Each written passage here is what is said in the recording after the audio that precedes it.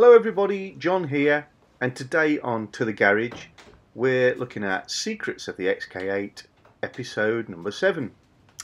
This first one is courtesy of one of our super subscribers, Paul Kane. After viewing episode number 6, which was about the 2 positions available to your bonnet on the XK8, the service position, which you can see now, with the stays removed, Paul spotted a little secret we hadn't covered. I talked about the fact that I usually use these latches at the top of the bonnet and a bungee cord to attach it to the door or one of the rafters in my garage, just to keep everything safe while I'm working with the bonnet in the service position, which is vertical. Paul pointed out Jaguar's already thought of this and provided 2 10mm holes in the hinges, which you just drop a bolt through. And I've got a bolt and a couple of wing nuts that I'm now keeping in my glove box, so that you can keep yourself completely safe whilst making use of the service position on the bonnet.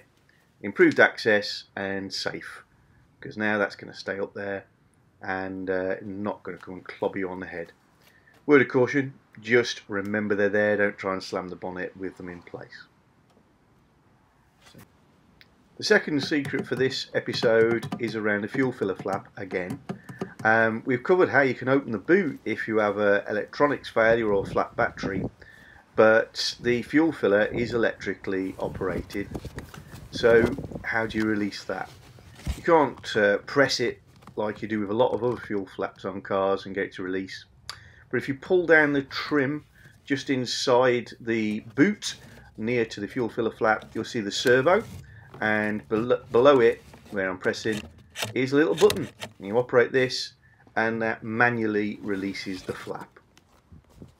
Look at what the other secrets videos if you want to find out how to open the boot with no battery.